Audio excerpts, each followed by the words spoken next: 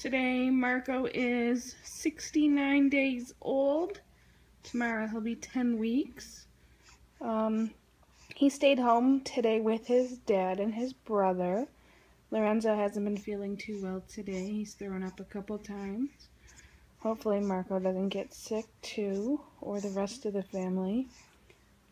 Marco's Aunt Renee stopped by today and gave him a rosary. Trying to open it here. It is made out of olive wood, and inside this little spot here, I don't know if I can focus in, but that's some dirt from the Holy Land, and so he got this rosary.